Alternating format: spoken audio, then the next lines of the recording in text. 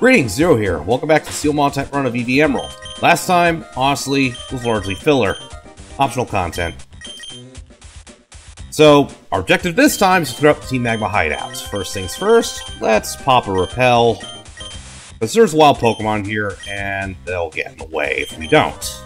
We're going to start off with Aces High in the lead, because, well, Team Magma uses a lot of ground types.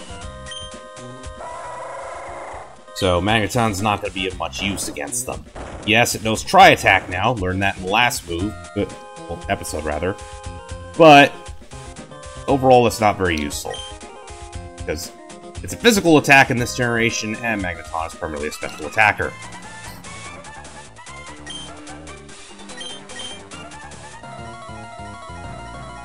Spoilers, it's Groudon!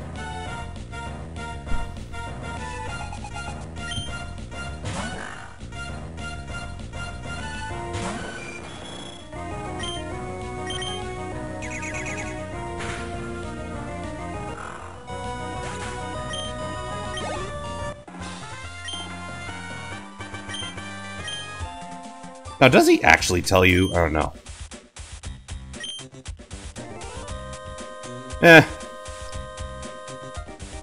Who cares? Another grunt will actually tell you if you run into him anyway. So, yeah, we go down here.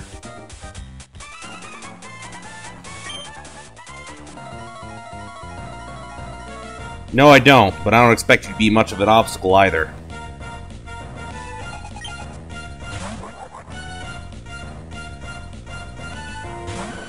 Also, interestingly, now you would think that being more influenced by, you know, wanting to expand land and industry and development, that Team Magma would be the high-tech faction with the high-tech base, but no.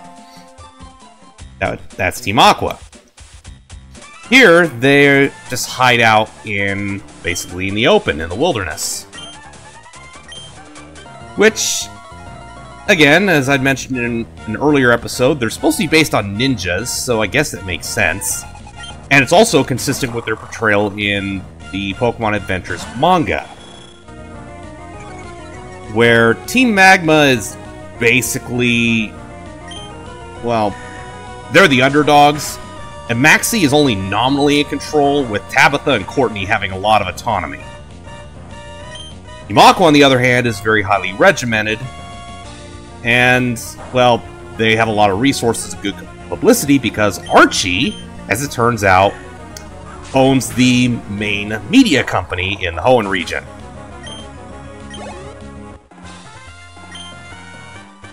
So yeah, even in Pokemon's universe, journalists are evil bastards. Of course, ironically, then the remakes come out, Omega Ruby and Alpha Sapphire, and give them the exact opposite characterizations. I mean, make up your mind, Game Freak. I get that Omega Ruby and Alpha Sapphire are supposed to be an alternate timeline, but come on. Be at least a little consistent.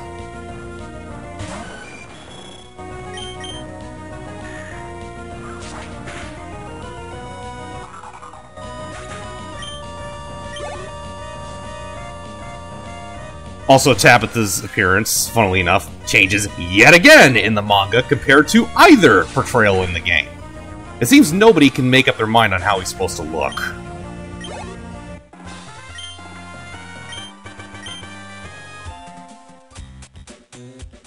We'll take on the other one real quick. As of course, after you clear out the hideout, you can't battle them again. So, might as well get the experience and the cash.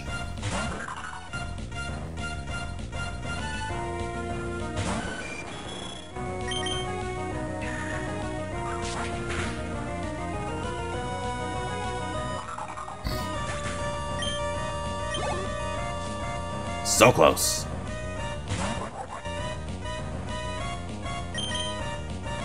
It's a good thing they never seem to use fire-type attacks with their Numel or Camera Up, if the case applies. I wonder, is Maxie going to be as stupid this time around? Oh, by the way, Metal sounds kind of hilarious. Because, yeah, Skarmory learns it. But here's the catch. it can't learn any special attacks in this generation at all. So Metal Sound is completely useless except in double battles. Unless you want to use it for a contest combo, but that's another story. Mutter? Really? That's what you're gonna say? Was he saying mother but with an accent? Because who just randomly says mutter? Or is he trying to call me a motherfucker? I don't know.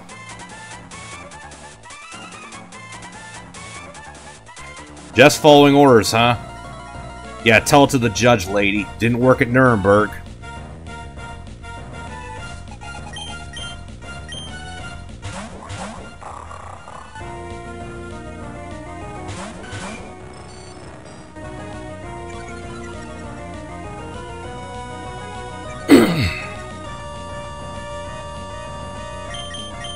Okay.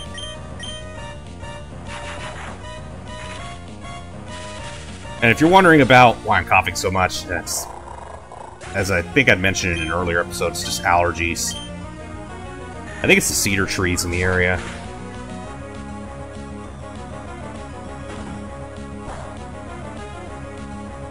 Not quite enough to knock yourself out, unfortunately.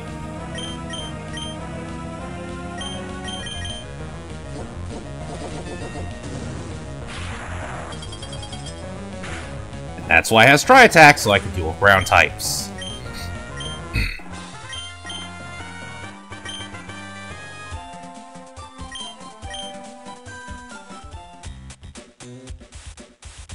And over here, we have a full restore. Going back the other way now. First of all, let's use this repel. Let's go up here. There's another couple trainers and another item. Ah! He almost spilled the beans.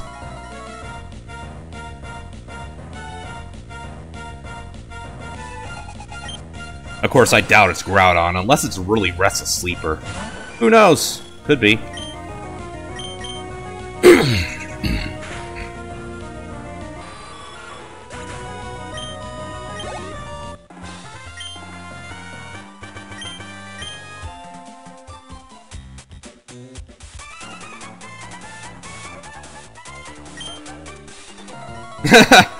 Yep, it was that dipshit.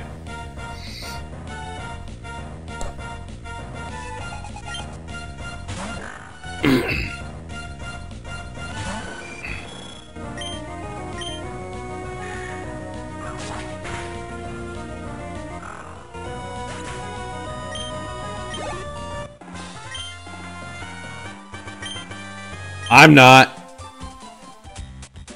If your leader's intelligence is any indicator, I'm surprised the grunts even remember to breathe without being reminded. Going back this way now. And this takes us up here.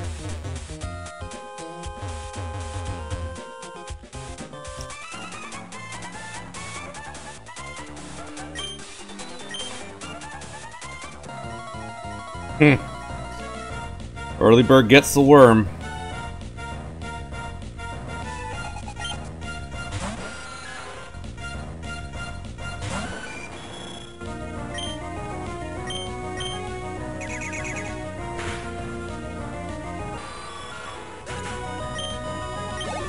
Okay.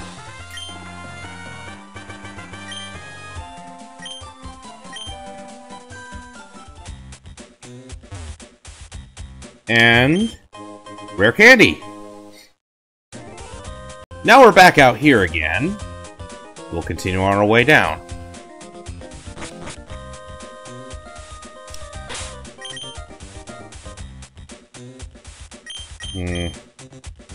Oh, got something. What'd you get? Ooh, rare candy. I think that brings you up to 11 now, if you include the ones in the PC. Good shit. Anyway, I feel really bad for this guy. Hey, next time you should probably be late on purpose, then you'll be back where the other guy is. Yeah, it's boring, but you're not gonna burn to death or anything next to a lava pit.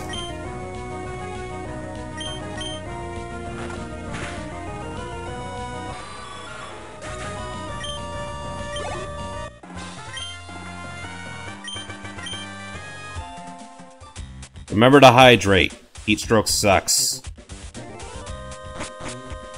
Anyways, there's this room here. And you get a PowerPoint Max. There's only a couple of these in the overworld that I'm aware of. This is one of them.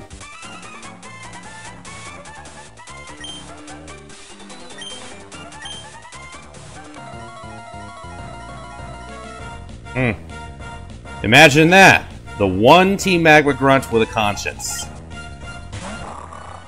And yet you're still following their orders. So are you really any better? Clear body. Sucks to be you. Of course, it might just use Roar anyway, because you love to waste your time.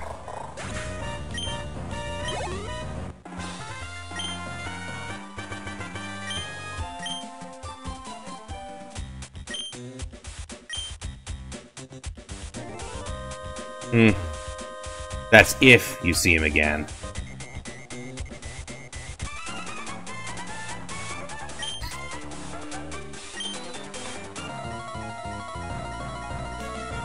No one, huh? Well, it's the first time for everything.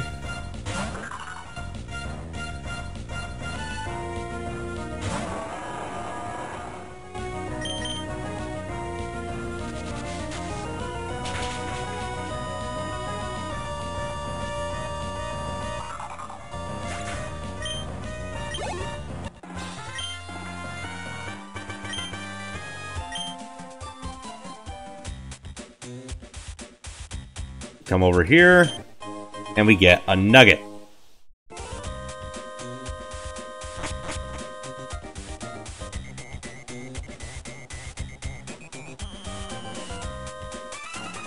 Getting close to the end of the route here, and this is the first guy that brings the Groudon.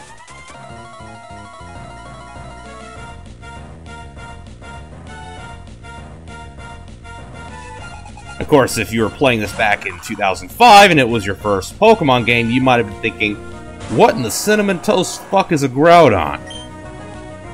You'll find out very shortly.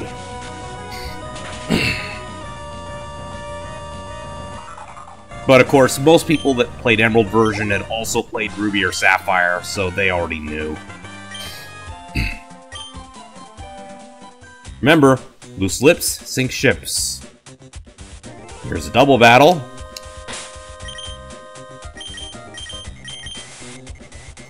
You know what? Let's organize this a little better.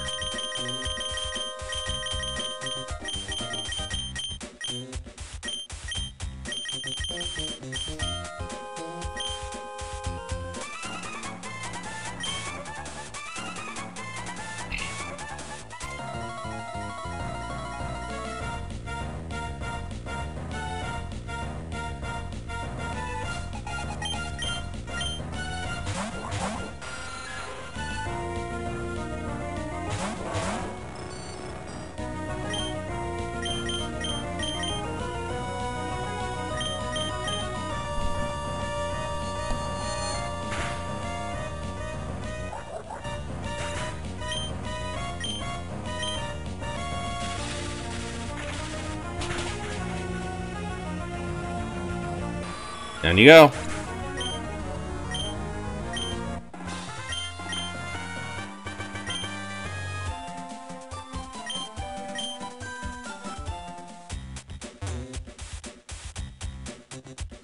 And now we have our battle with Tabitha.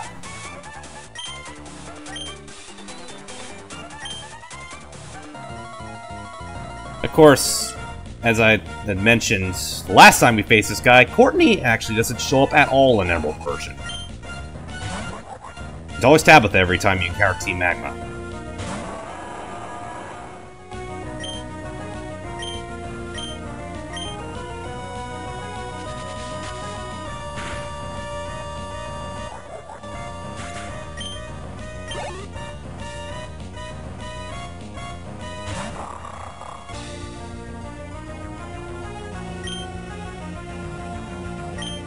Sucks to be you. Okay, probably should use Metal Claw. Whatever. You would. You would. Sucks to be you. You only delay the inevitable.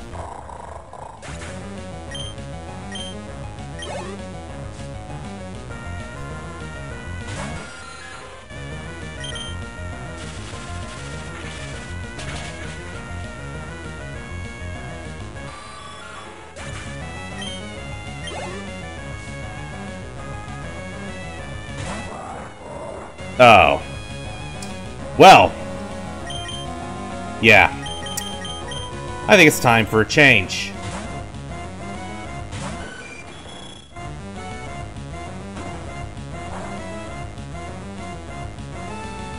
Well, it was more useful than using Magnitude, I guess.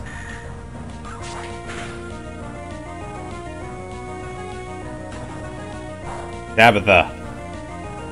Tabitha, your Pokemon knows Fire-type attacks, you know. Then again, considering how Maxie is, I shouldn't be surprised.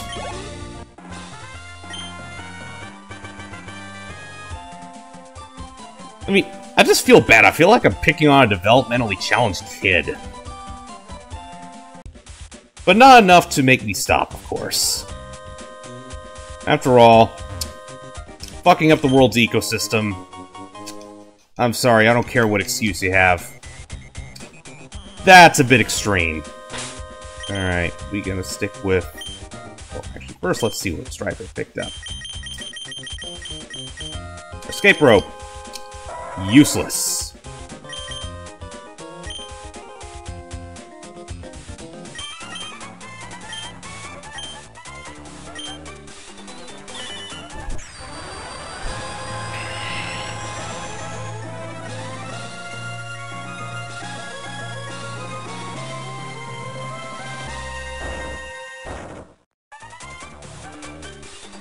Sucks to be you, Maxie.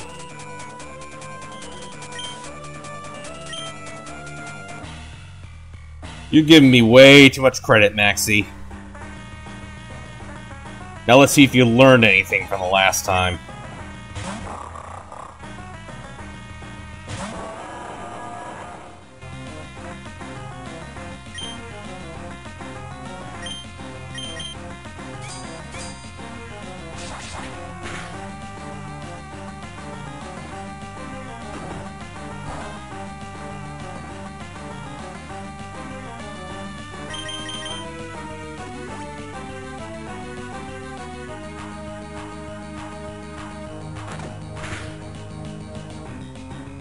Down you go.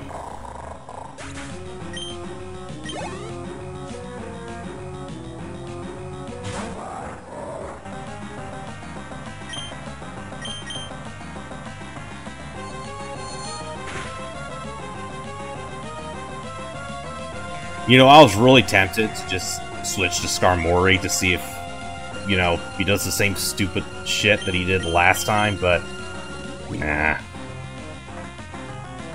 I don't think it would make a difference at this point.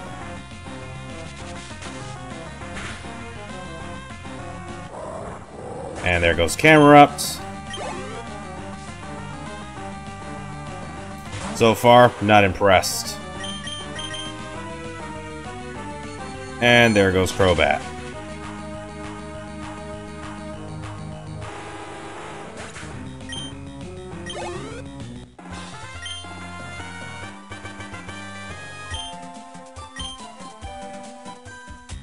I don't know, maybe it's the fact that I don't eat rocks, unlike you. Okay. You know what, we'll use the PowerPoint Max.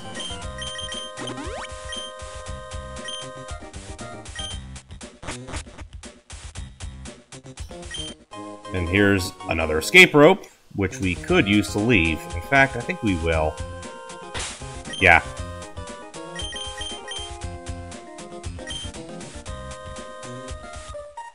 And we reappear here. I think this is what we're going to call it this time.